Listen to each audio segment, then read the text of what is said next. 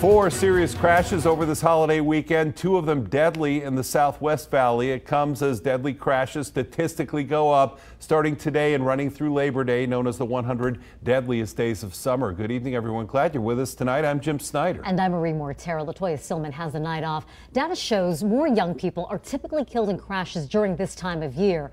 But as News 3's Kristen Drummond reports, traffic safety experts also remain concerned about adults. The latest deadly crash happening here on Buffalo near Badura. You can still see spray paint on the ground showing where a car hit a woman identified as 25 years old who was crossing the street.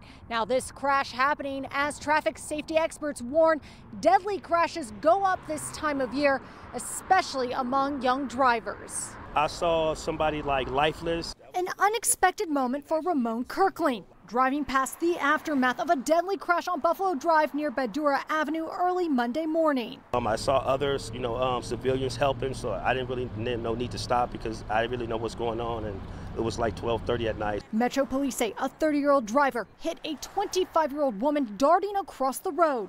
Officers accused the driver of impairment and the woman not being in a crosswalk. This marks the 71st traffic-related death in Metro's jurisdiction so far this year, up more than 36% from the same time last year. This happening on the start of the 100 Deadliest Days of Summer, the name for the period between Memorial Day and Labor Day when deadly crashes go up, especially among young people. It's 100 deadly days for all drivers in a year in Clark County when we cannot afford any more fatalities to happen. Erin Breen with the Road Equity Alliance Project at UNLV. She and others stressing on Friday about their concerns heading into this period. Since we had Memorial Day kickoff last year, 30 young people have lost their lives in our community. I'd like to add that 11 of them happened when other teenagers died in the same crash. Over the weekend, Nevada State Police responding to a deadly 2-car collision at 215 and Jones. Troopers say a woman died but did not share her age.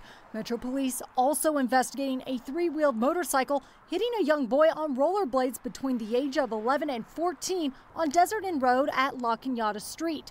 Officers say he is seriously hurt. When he was attempting to come in, the light was flashing. It was amber, yellow. A slingshot sped up to try to beat the light, and that's when the young person got struck.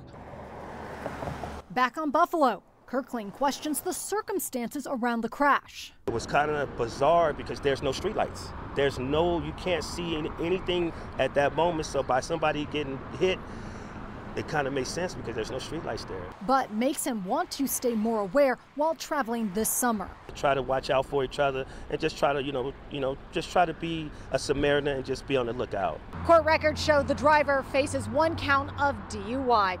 Reporting in the Southwest Valley, I'm Kristen Drummond, News 3.